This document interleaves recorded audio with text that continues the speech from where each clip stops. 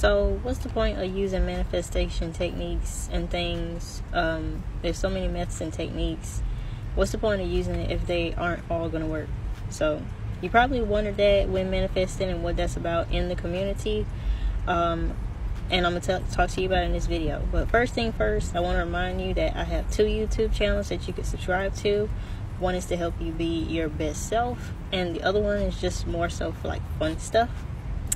So you can go follow those, and also follow this to keep up with some Wisdom Sundays. If that's what it is, it'll say it right here, because I don't do these too often.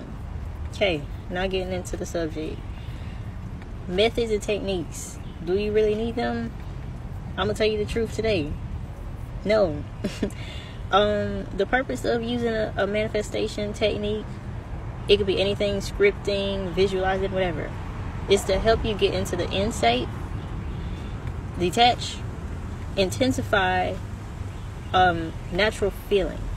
And to me, in my opinion, the purpose of using them is so that you take the energy that is, thought, and you materialize it like that. And the fact that you took action, because in the real world, let's be honest, you have to take action. The fact that you took some degree of physical action kind of materializes it faster. So, pause. I left out a very vital part that I wanted to expand on. And I was wondering why at the end of the video, I was like kind of speechless, because I had to record the video 2-3 times. And it went over the 3 minutes, or it was right at the 3-minute mark. But that's fine. We're just gonna put this up in there. It's gonna be okay. So just briefly, when I'm talking about materializing and physically doing action and all stuff, so it's like if you want a job, right? You go and you fill out a resume, you forget about it, right? They're just gonna use that analogy. So the same thing with these techniques is, let's just say you might be doing rampage, but we're going to go with like the scripted one, right? You are physically activating all senses in this reality, is what I mean. So you're touching a piece of paper, you're touching the pen, you're physically activating all these senses. As you're writing, you're activating feeling, which you go to my other channel, When Venus Met Mars, YouTube, and watch Joe Dispenza talk about it's in a meditation, but somewhere in there I could timestamp it on YouTube, but he talks about how feeling like something has already happened to you and meditating is beneficial for the body. And those of us who know that science is proving all this stuff, we use all these woo-woo words and stuff like that.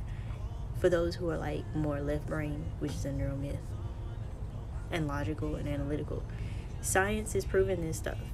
And that's why it's very important for maybe you and your personality to do certain techniques, because it makes you be in the moment and just let it go and release it.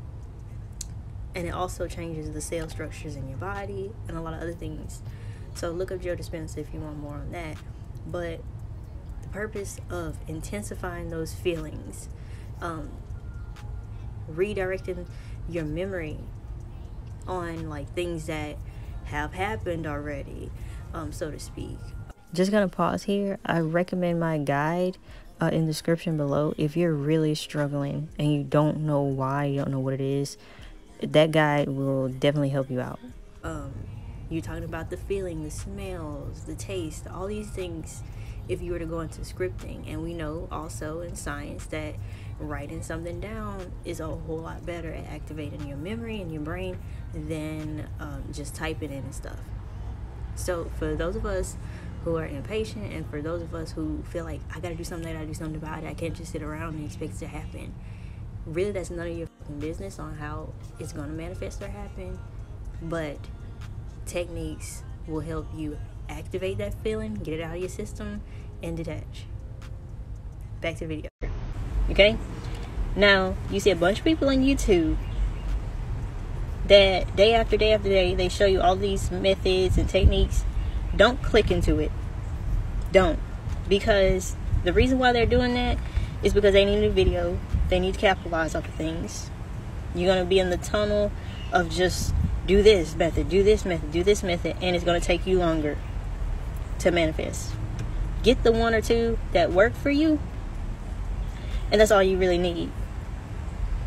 Other than that, just know that your thoughts create, and you're good. Anyone tell you need a method, they're lying. Alright, so pretty much point blank, that is the purpose of doing these techniques. Gosh, that is the purpose of doing these techniques. Do you need to do them all? No. Just find one or two that works for you. Really, the basis of manifesting is just knowing that you have it and being in the end state. And if you could do that, you're good to go. Okay? That is the real tea on these techniques and methods that you don't need. You do not need them. Yeah. Get in the comments. Let me know your experiences with this. Can you relate? And also follow for more of these good discussions and stuff. All in all, it's helping you to physically detach and intensify the feeling it real, putting you in the best mental space, and with repetition over and over and over again, it's helping you to stay in that alignment with what you want. Okay, so